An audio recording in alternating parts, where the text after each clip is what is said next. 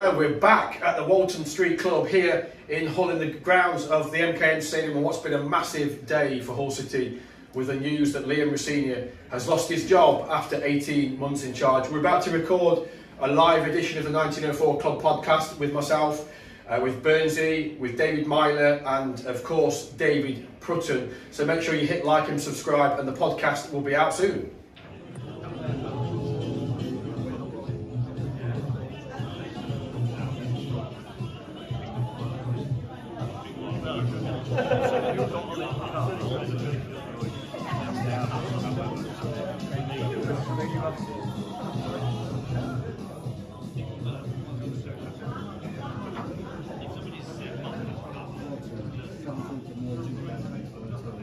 My head round that is the Hull Daily Metals, the Hull Daily Mail writer for Hull City, Baz Cooper.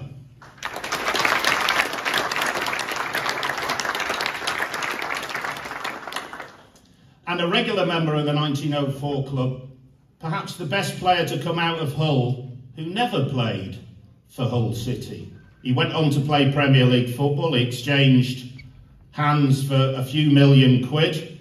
He achieved a really good standard of football. I think he played for England under 21s 25 times. That is true. Yeah, and then fell off a cliff and never did anything else after that. After the footballing career, he's carved out a career as a top-notch broadcaster. I'm not sure what the hell he's doing on the 1904 club, but I'm really glad he is. David Prutton, everybody.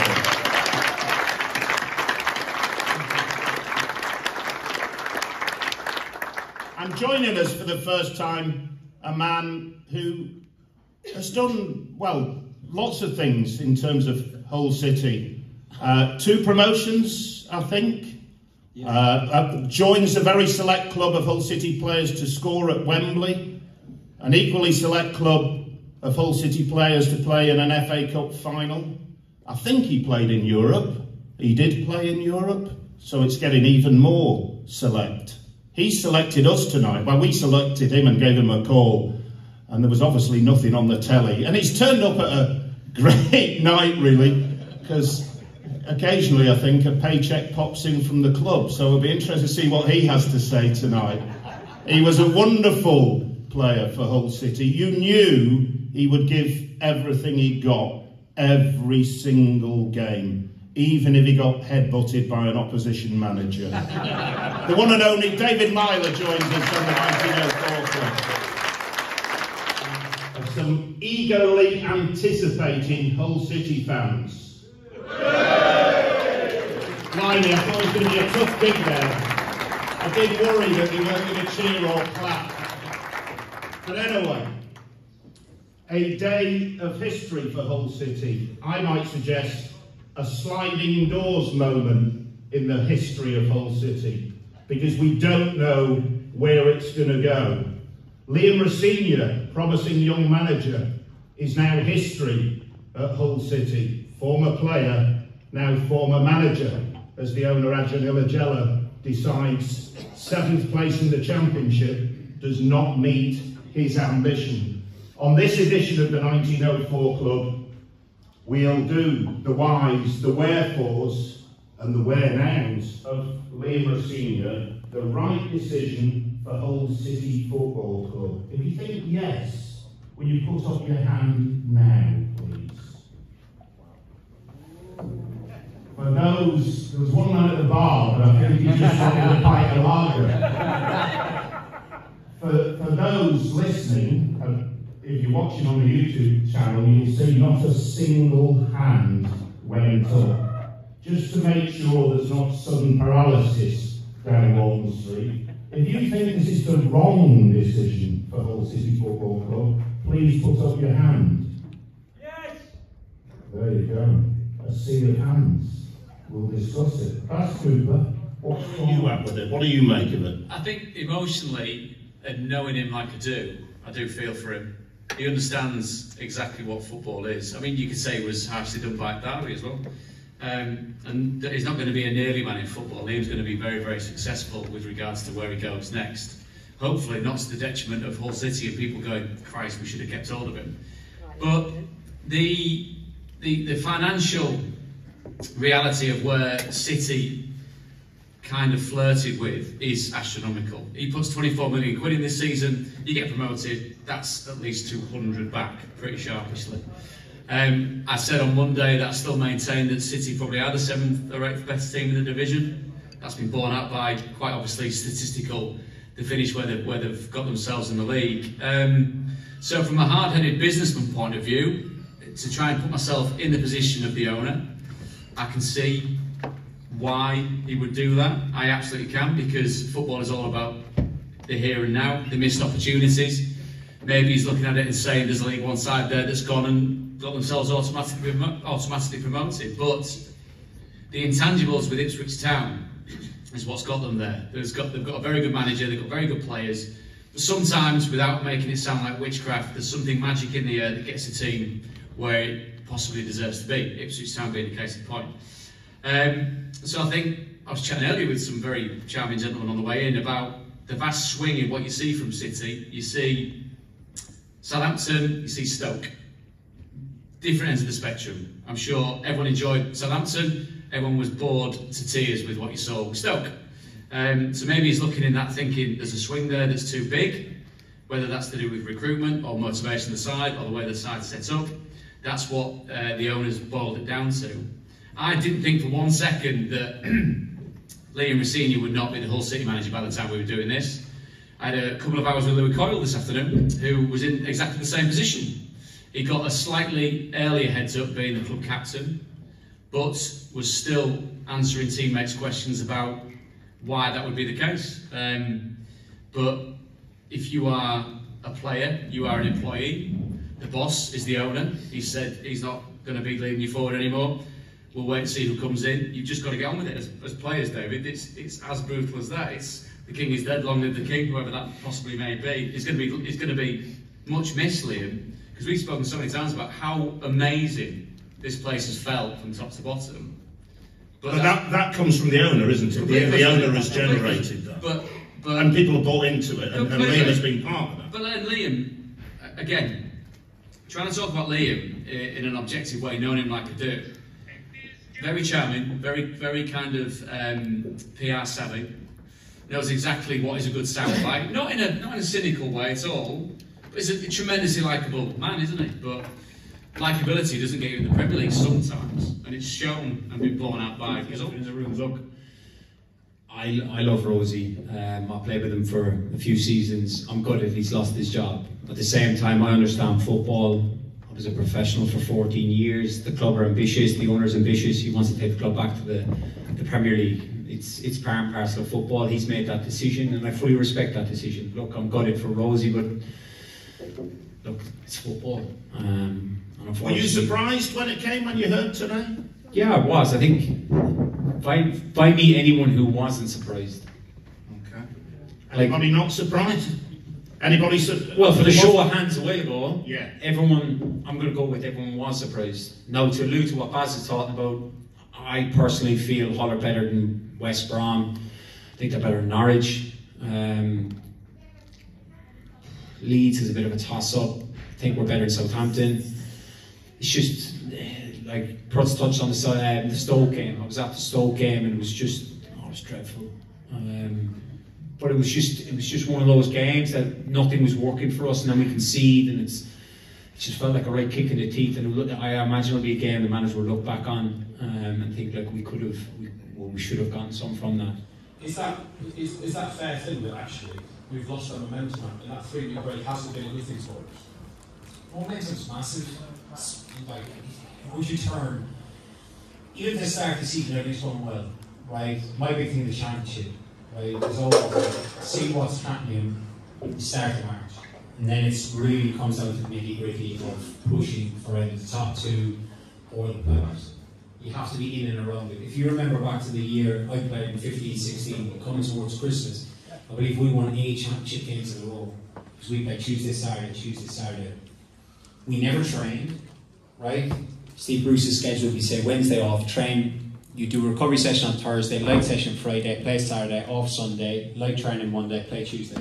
But we had incredible momentum. It was around the time, if you remember, we beat Middlesbrough 3-0, Burnley 3-0. we were just standing in the tunnel going, there's no way they're going to beat us. And we had that, and I do feel like in the championship, if you get on good momentum and everything's going well, it just kind of rolls, one game rolls into the next game and the next game.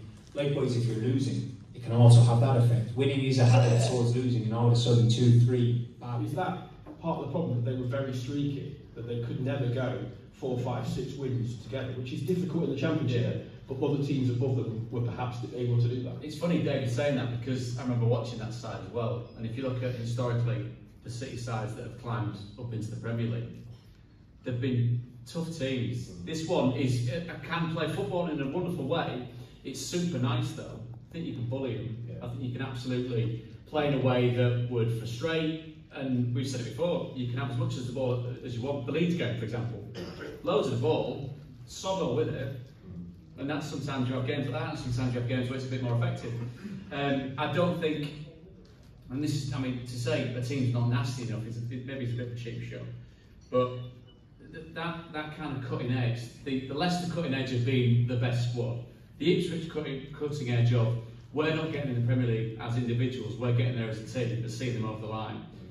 The playoffs now, Christ, you've got teams that have just kind of staggered the way into it. I'm intrigued to see how that pans out. And what the owner's probably seeing is, it's the comparison being the thief of joy, isn't it? You're going, shit, we were so close to it. Probably that's the first one, where there you go.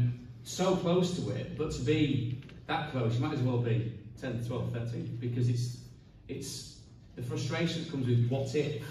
Especially when you sit back and probably watch these games now over the course of the weekend. Norwich Leeds on Sunday, followed by Southampton West Brom. Live on Sky Sports. Are you presenting anything? Sadly I am, yeah. And if you want to watch Doncaster on Friday, you can do the same thing. Live on Sky Sports. You can get a nail pass if you want. By the non-show of hands and then the show of hands, why do you think it's the wrong decision for Hull City Football Club? I think there's something to build on at Hull City, and I think we're the almost club. What if next season we've got to say Christmas and we're up there with Liam, does he keep his job? Or we look at Christmas and think, okay, we're not quite making it, let's make a change now. I think a lot of us are in shock, we don't know what to say really. Okay, thank you for having a go at it, Adam. There's a gentleman up in the far corner. The question to the audience, it's the right decision. And that's a tough one to answer, I accept that. It is, and it only gets kind of contextualised. I should know to speak to one. And it only gets contextualised. not on Sky Sports on Friday night. Usually good on his top. We've got something waiting for you as well. Yeah. Move forward. Yeah, don't swear. Without dodging what the actual answer to that question is, only time will tell with regards to who comes in next. But when you talk about ownership and kind of question marks about potentially where a team could be, I remember speaking to Paul Heckingbottom when they went up just a couple of seasons ago, Sheffield United, and as Sheffield United hit the top of the table, doing well in the FA Cup, he had a conversation with the owner which was along the lines of, I'm thinking of making a change. So to try and put sense to what sounds or feels a little bit nonsensical is really, really tough, because historically, managers can change. Neil Atkins gets fit from Southampton. This fellow called Pochettino comes in and he does all right with them, doesn't he? So this will only get deemed a good or a bad decision by who comes in next. Now, I don't know whether Baz knows names or potentials in the frame. One that I've seen on Twitter was Steve Cooper. Steve Cooper has got a team on the Championship. For the benefit of those listening to the podcast, Baz, please explain your head movement. No, it's not Steve Cooper. How do you know? Does he know who it is? I may have spoken to the owner. Alright, so what is you may have, so that's yes, you talk to the owner without giving anything away. Does he have somebody in mind? Whoa, if you've got a name.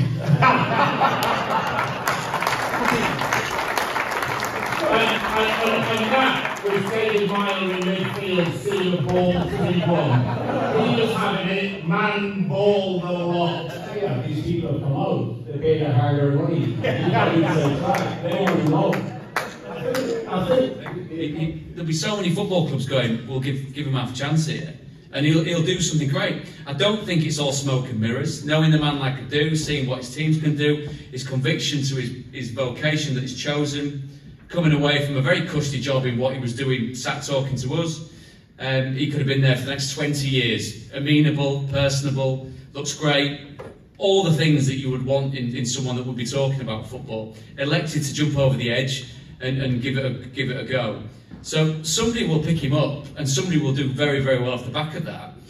Asjan's conviction in his decision making has got to see him through that, and I presume a man that's possibly made as much money as he has cares about certain things, but doesn't give a shit about other stuff. You know what I mean? This is my club. I'll make the decision. You can judge me further down the line, and that's what will be the case.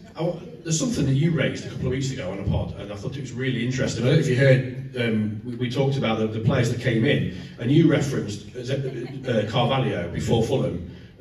Obviously had a difficult time at Liverpool and then Leipzig. Zaroury, decent spell at Burnley, but what about before? Little spell. And these players that City signed, so there was an awful lot of expectation even in the summer with Liam Delap, all fairly average spells at Preston and Stoke City. He's been brilliant. I think we've all loved Liam Delap this year, and he's been phenomenal. And I think we all love to see him back in the summer if that deal can be done. Maybe the landscape changes slightly now, but a lot of the players they've signed, you made the point. Well, what about before? So was there an over expectation on the players that were brought in? Did we expect too much because of little tiny bits and pieces? Zaroury being a prime example. Yeah, and I think possibly relying on players that have had purple patches and not denigrating any of the careers, because I mean, like a majority of that I could not lace the boots, but. All you need is, again, I'm making it sound like it's some kind of mystical kind of force. All you need is that one perfect season where it all comes together. Anyone heard of Manuel Benson and Anas Zaroury before they went into Burnley? Anyone? Not a clue. They were two of the best players in the Championship, and then you've not seen them since. So there is an element of when players come together, something very, very special happening. And yes, players came in the door, whether they're the right players, time has told that potentially not, because it's not kept Liam in the job. But on that, we are told that the club say that they're a great signing for us, they're going to be fantastic for us and everything like that. So we take that at face value. And you've got to say that. Yeah, I know. I think as well, when we signed Zaroury, everybody was given his pedigree and everything like that. But we're told these will be fantastic players for us, and it's not worked out. I said a few weeks ago on the pod that for me, the whole was less than the sum of the parts as a team, and that's got to reflect on the coach and the coaching staff. Because there's only one person that gets moved on when recruitment doesn't meet expectation, and it's got to be the manager. Lee knows that. I said, keep going on about what a lovely fella he is. He'll know. You don't play as long as he did in professional football. He's a lovely fella, but most footballers that you meet are pretty horrible under the surface, because you've got to be to get anywhere near what your career is. So he'll absolutely understand that, and it always falls on that. I mean, maybe it's a broader, possibly topic of debate of recruitment. Has he always had the final say on who he wants, what he wants? I think there's a mixture there, isn't it? And that is, I guess, you know, you guys have played football. This seems to be the modern way now, where you get the manager will have an input, and you'll get external people will have an input. And I think at City, you know, the goalkeeper situation is a prime example. Ryan Alsop was very much a Liam signing.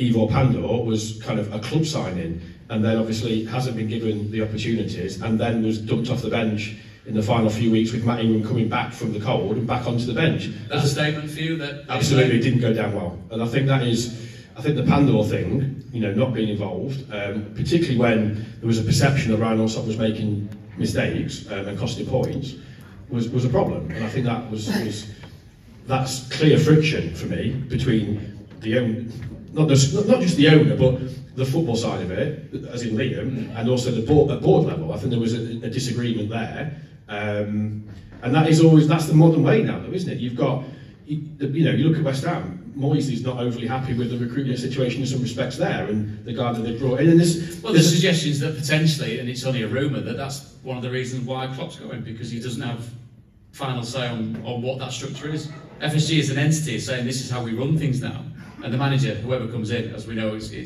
the Dutch fella, he's going to have to fit into that. You know, I think Doken Sinek's another example. I think there's a feeling that Doken Sinek was a player. It was said to me that Vincent Kompany wanted to sign Doken Sinek before we signed Anas Zaroury. We obviously City signed Doken Sinek. I remember being out in Turkey in pre-season. He was at St George's Park going through his own training schedule and not out in Turkey with the first team. And then obviously they signed Lakilo, and Lakilo was picked above Dokin Sinek, head scratching again. So there's been certain decisions that have conflicted within the football club, and that's always going to happen, isn't it? Because you've got different perspectives, different egos, different agendas, and ultimately it's met its match because now the manager's gone. I was surprised. I'm not going to hold my hands up and say I wasn't surprised. Yeah, I've questioned what he was doing, but I think that's fair enough. I do think he's achieved and underachieved at the same time, given the investment that came in January, and we've been talking about it on the pod. But I wasn't expecting this. I think he'd done enough for me to earn another go. But absolutely take Baz's logical explanation of why Adjun's done it. If you're going to do it and you've got any doubts, then now's the time to do it, because you give the new man a chance to build and assemble a squad that's needed to get to the playoffs next season, which I take it must be the minimum target. So the new man's going to come under a lot of pressure, because we all know that if he doesn't do it and doesn't get them to the playoffs, his backside's skidding down the road. So I wish him well, whoever it might be. If it is somebody coming in from abroad, because they've sacked most of the backup staff, yeah? Yeah, so Justin Walker's gone, Ben Warner has gone, and Andy Dawson's sticking around, thankfully, because he's obviously amazing. Bit of grit there. Say again? Bit of grit. Yeah, absolutely. And also, let's be fair, he stepped into the breach after Shota was given the bullet, and he did really well. He's Hull City through and through, isn't he? And you need people like that at the football club, and having him around will help a new manager settle in very quickly. Having Dawes, who knows the club, the city, the area, the fans. You know, he is Hull City, so that will be important for a new man, particularly if the manager's coming in from the continent, which we expect he will be, from Europe. Then that is going to be vitally important to helping him settle quickly, because he needs to hit the ground running, because there isn't a lot of time. It's a huge appointment. He can't afford to get it right, and wrong. To get it wrong. Sorry, yeah. Slime and soda. So what are you doing again? What's your day job again? Slime and soda. Yeah, he can't afford to cock it up, can he? And presumably, will he fund Baz at the same level he's funded this year, like putting in 500 grand a week?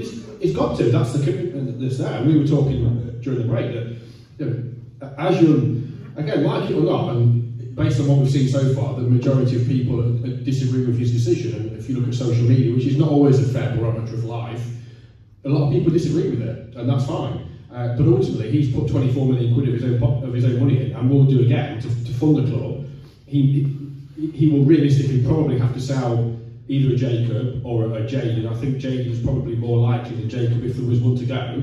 The reality of being a club in the Championship without parachute payments, he will fund it, he will back his manager.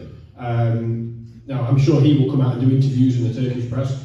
He'll speak to the British press when he's good and ready, and he will say these things, I'm sure, and he'll put it in his own words. But absolutely, he will back the next person in charge, as he backed Liam.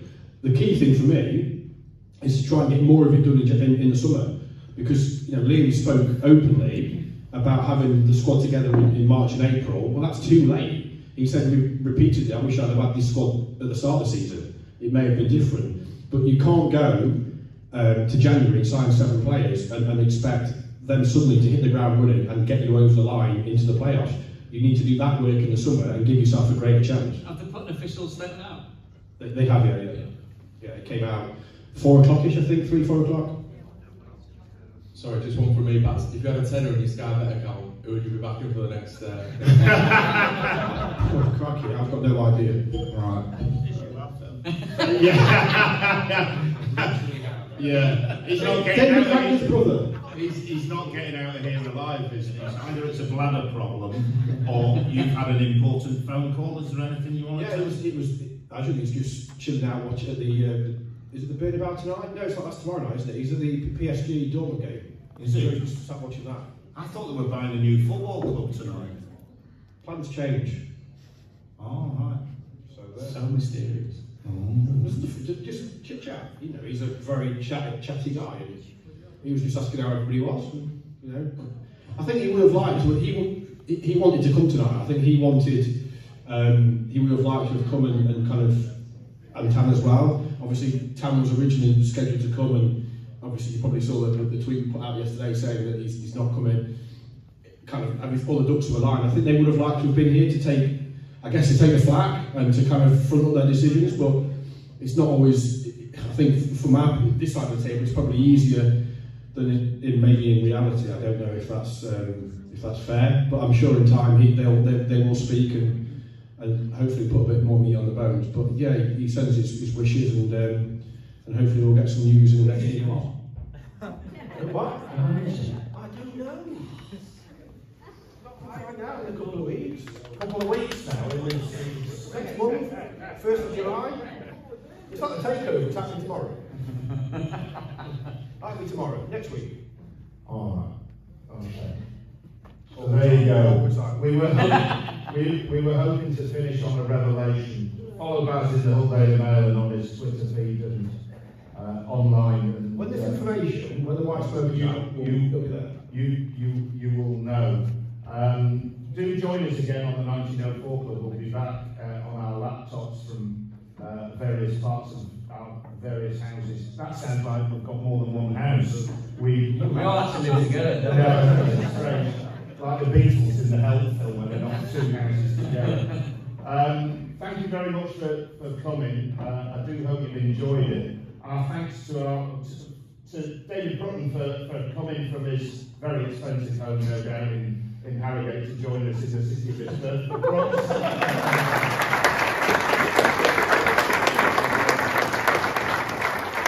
And a man whose name will always be etched in the history of Hull City Football Club. He's been brilliant tonight. I've really enjoyed his company and his stories. We wish him well with his coaching career. Maybe the next time you'll say, right, I'm going to take it.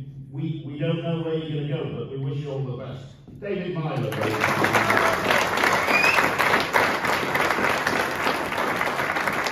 And the man who drives it and pulls it all together, he puts an incredible amount of work into covering Hull City, and he deserves great credit for it, and our thanks and appreciation. Baz Cooper from the Hull Daily Mail. I can't leave without thanking you as well, Ben. Come on. Although those little legends, to more than many. Fantastic. And on this day, as we wrap up, our thoughts with Liam Rosenior. The rights and the wrongs of the decision we'll only know in the future, but we wish him well in whatever he does in the future. Benji, it's been a pleasure to deal with. For 18 months, he's you know, in the media, we rely on good people to work with and people that are open, because ultimately we're trying to tell stories for you. You're the fans, you're the people that deserve to know what's going on at your football club. And Azure and Tam, but Liam has been a great manager to work with. I've got to know him really well over the last 18 months, as I say, and I will miss him. He's been a pleasure to work with. We've not always seen eye to eye, but that is, as Benji said, that's the nature of being a reporter and being a club manager. You clash, you have disagreements. He will ring up and there'll be things that he doesn't agree with, and that goes with the territory. But he's always been straight, he's always been honest, and you know, from our point of view, I thank him for helping us and being really open with us, and I wish him the best of luck in the future. As we all know. Say again? His dad is from Hull. Yes. Let's not forget that. And finally, thank you very much to you for turning out on this Tuesday night at the new Walton Street Club. I do hope you've enjoyed it. Keep listening to the 1904 Club from the Hull Daily Mail. So our thanks to you.